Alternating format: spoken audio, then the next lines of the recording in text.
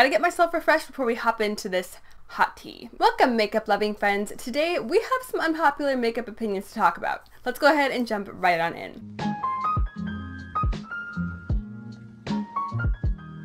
If this is your first time to my channel, thank you so much for joining me today. My name is Emily, and as I said, we are going to be talking some very unpopular makeup opinions. So recently I saw Tati Westbrook from Glam Life Guru do this on her channel, and she actually got the idea from Angelica NYQvist here on YouTube. She's a part of the smaller beauty community, if you will, and I freaking love her. She started this tag, I believe, in summer, and I meant to do it then, but I was being totally lazy, if we're being honest here. And then when I watched Tati's video on this topic, I was re-inspired to bring you guys this video. And this is the unpopular makeup opinions tag, so obviously these are going to be some unpopular opinions. That's the whole point of this tag, is to talk about things that some people might not actually agree with. So if I happen to mention products that you personally like or you don't like, or people that you like and I say that I don't like them, it is in no way hate towards you. I love you, okay? I do not dislike you. I just dislike certain makeup products because they don't all work for me. But disclaimer aside, let's go ahead and jump right on into the hot and spicy unpopular opinions. So the first question in this tag is popular makeup product that you don't like, and I already know that I'm gonna piss a bunch of people off by saying this, so I expect to see a few downvotes with the answer to this question. But personally, I do not like NARS blushes.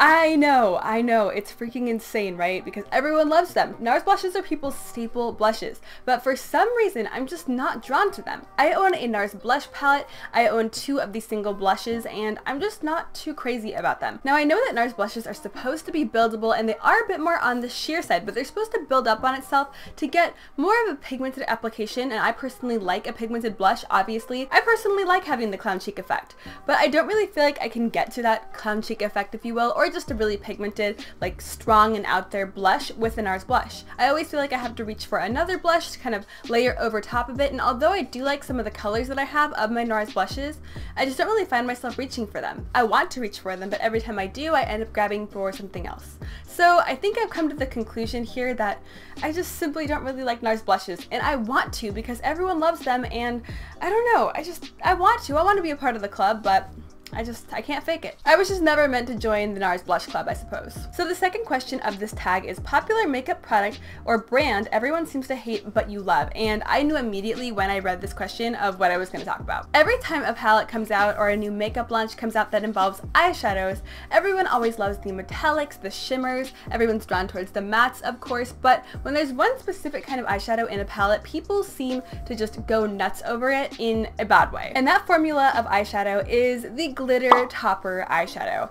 I know, there's probably a few shocked faces watching this, but I absolutely love glitter topper eyeshadows. I know when people want to use glitter, they typically reach for the Stila Glitter and Glows or a liquid kind of glittery shadow like that, or they reach for just straight up glitter because you can get more of a pigmented application doing it those ways, and going the liquid glitter route like the Stila products are an easier version to get that look. But if you're wanting to go for something that's really intense on the eyes, then you just go for regular glitter because you're gonna get that extreme payoff and that extreme shine, of course. But lately, over the past couple months, I have been just loving glitter topper eyeshadows. Now, I know that a lot of people complain about them because they're hard to pick up on a brush, but I personally just use my finger and then I'll go in with the brush and kind of patch up anywhere that I need to. And yeah, I'll admit it can be a little bit of a pain in the butt to use them, and it can be a little bit of a pain in the butt to get them onto your brush, but if you just use your finger, it works pretty decently, and then kind of finessing the product into the spots that you weren't able to get with your finger isn't too hard because you're not having to get a whole entire eyelid surface area. Now, the reason why I love glitter topper eyeshadows versus choosing something that's a little bit easier to apply, such as the Stila Glitter and Glows or liquid glitter shadows in general, or just going for straight up glitter, is because I feel like glitter topper eyeshadows give you a really nice subtle amount of sparkle that really show up, but they're not too overwhelming. And when you use glitter topper pressed in the pan type eyeshadows, you're not ever going to get something that's crackly on the eyes like you would with a liquid shadow. I personally have found that when I use the Stila Glitter and Glows, my eyes end up looking as dry as the Sahara Desert. Even if I put on just a little light application and kind of pat it out, it will look dry no matter what I do. Now, they do look sparkly and they do look glittery, but they look very dry and and crepey, and I'm not so about that life. I'm not trying to make myself look 10 years older. I personally am not the biggest fan of loose products, so reaching for glitter all the time when I want glitter isn't really that great of an option for me because I get it literally everywhere. It is a huge mess and it ends up not being worth it. Honestly, I've personally been loving using glitter toppers as a one eyeshadow look. I just dip my finger in the pan, press it onto my eyes, and run out the door and I'm done. And I still have something that's really glam and fun and will sparkle when I'm out in the sun, but it didn't really take me that much effort. I always make sure to use a glitter glue though, no matter what I am doing, but literally I do that with almost any shadow, whether it's a shimmer, a metallic. The only thing that I don't use glitter glue with is of course matte. So the next question in the tag is makeup collab you didn't like or were not interested in. And I know this one might get a little bit of heat and a little bit of I don't know, people being mad. But this is to be said with no disregard to the person who did the collab. I freaking love her and she is absolutely phenomenal and talented at makeup. She's one of the most talented in the industry, so she is doing good for herself and I don't have any bad feelings against her. But this is the Too Faced and NIkkietutorials Power of Makeup collab. Now, I actually have a different reason than most people do for not wanting to purchase this and not being interested in it. I believe this came out in 2016, like summer of 2016. And when I first saw it, I immediately thought of a palette that I already had in my collection that I had purchased just a few months prior from Too Faced. It was the Too Faced Holiday 2015 palette. I believe the palette was the Petite France palette or the Petite Paris palette. I'm not 100% sure, but when I first saw the Power of Makeup collab, I literally went and grabbed my palette and compared shades and I was like, this is from this is from this matches up with this. To me, and from what I've seen, there are so many very similar, if not the same shades from that palette that went into the Power of Makeup palette. And from what I can tell from the reviews I've watched and whatnot, the Power of Makeup palette didn't perform the best for some people. Some people loved it, but some people got maybe a bad batch or something.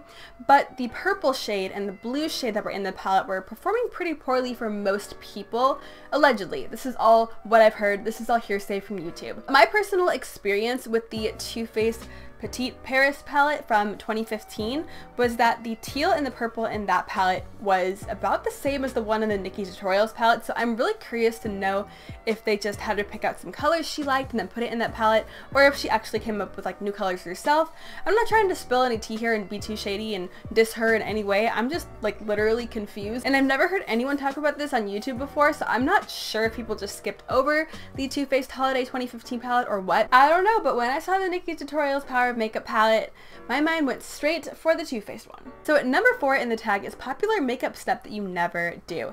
Now, many of you guys already know this, but some of you may not, and I do not wear foundation or put translucent powder all over my face. Now, I do bake under my eyes because I do use concealer, and I put concealer on my nose to kind of help aid the contour, if you will. But as far as foundation goes, I've actually never worn it, and I've talked about this before, but I have this weird phobia of having like liquid creamy products on my face unless it's like a really light cream blush that I can tap out with my finger and basically get rid of most of the product. But when it comes to foundation, the idea of it like terrifies me, and I feel like it's gonna clog my pores, and I don't know, I just get anxiety about putting like something liquidy and heavy on my face. But then again, I've never worn foundation, so I really don't know what it feels like.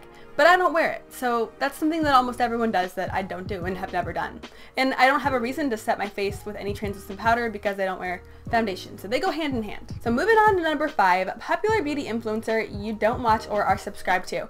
So I used to be subscribed to all of the big guys up at the top, and then of course everyone found out all this information about all of them, so I unsubscribed from literally all of them. So I can tell you which ones I am subscribed to because I think that would give you a bit more of a look into what kind of people I want to watch and what kind of beauty influencers I keep up with. The only big influencers or beauty YouTubers that I watch that are like over 1 million subscribers are Tati, obviously, I mentioned her earlier, and ShanXO. And personally, I know people have had issues with Tati, and Tati can get a little bit kind of controversial sometimes, but I love her and I think she's a sweetheart.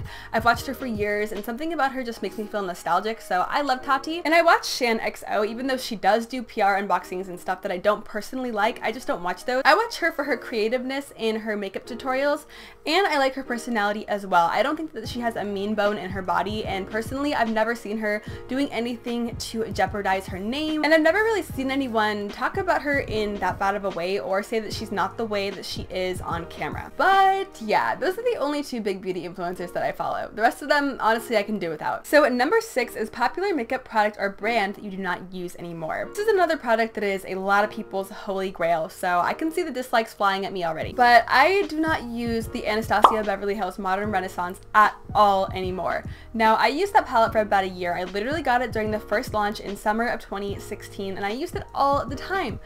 But I grew out of those colors, and you know, you might look at that and think, well, you have pink in there, you have some brighter colors, and you have neutrals. But honestly, I feel like all of the colors that are in that palette are so muted. My personal makeup style right now, and just what I've been into, and just my latest makeup phase, has been all about color and bright eyeshadow. Something that's gonna grab your attention and make you question, is she going for the clown look, or is she going for like the colorful glam look? But although I had a really nice, about a year-long run with the Anastasia Beverly Hills Modern Renaissance palette, I do not touch it at all anymore, and I don't really foresee myself touching it at all in the future. I'm sorry, Modern Renaissance. So number 7 in the tag is makeup trend that you have no interest in trying. Now, I didn't really know how to answer this question because I feel like I don't really keep up with the makeup trends that much. I mean, I kind of know, but because I don't watch the really big influencers and I don't really follow that many makeup accounts on Instagram, like honestly, if you're ever bored and you want to know what kind of people I follow and you're just feeling like being in a snoopy kind of mood, look at the people that I follow on Instagram, because I would say that about 75 to 80% of the people that I follow on my Instagram are all animal accounts and pet accounts, because I love pets and animals and cats. But anyway, yeah, I don't really keep up with the trends that much. Let's be honest here, I'm kind of out of touch with everything. So my answer to this question is super over-the-top Instagram makeup tutorials. Now, I know this is kind of a thing of the past, but we still see it all the time when we go to Instagram. When I go to my explore feed, I am still seeing people like doing the craziest stuff and making the craziest faces to get the clicks and whatnot. And I just couldn't really see myself ever doing that. I'm not out there enough to make something like that. I'm kind of an introvert, I'm kind of antisocial, so I don't think that I could ever make something that's so over the top like that. And I know why they make it over the top. It's because they want people to click on it, and most of the time those are paid promotions. Those videos are most of the time Instagram ads, and the influencers getting paid to talk about a product and to show a product, and they want people to click on it because they'll make more coin. But I don't know, I just don't have it in me to do that, so that's something that I couldn't really ever see myself doing. And finally, the last question of this tag is makeup product that was better in theory than when you used it.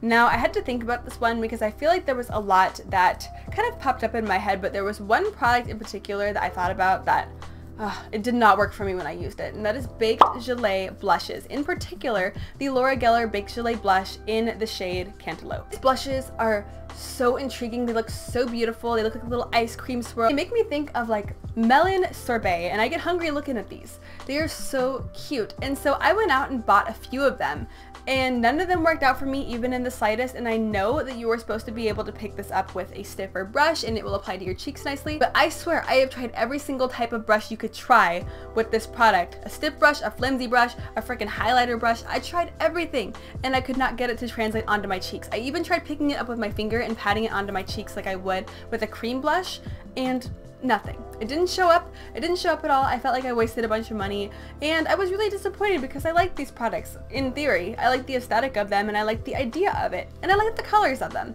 but they just did not work out for me, so I am not going to be going anywhere near Baked Gelée blushes for a very long time. But we have made it to the end of the tag. I just really feel like some of my makeup opinions are going to piss people off, and I'm sorry if they do, but this is just how I feel and I can't lie about it. But I am so curious to know what your guys' unpopular makeup opinions are. If you've done a video like this on your channel and you have a YouTube channel, go ahead and let me know down below and comment, because I would absolutely love to watch it. I think it's so fun to listen to people's unpopular makeup opinions and just be unfiltered about how they feel about things. And please do let me know what are some of your unpopular makeup opinions, because as I just said, I love hearing about them. You guys can always let me know your unpopular or unfiltered opinions. You know, this is a judgment-free zone. We're not gonna judge you. You're safe here. With that being said, I do hope that you consider subscribing if you have not already. I am doing all sorts of makeup goodness happening here on this channel, so if you are not already subscribed and you would like to be, I would love to see you hit that button down below. I do also hope that you consider giving this video a big old thumbs up and turning the notification bell on if you enjoyed it and you would like to see more from me. But I hope that you are having an absolutely amazing and beautiful day wherever you are, and thank you so much for watching. I hope to see you next time. Bye!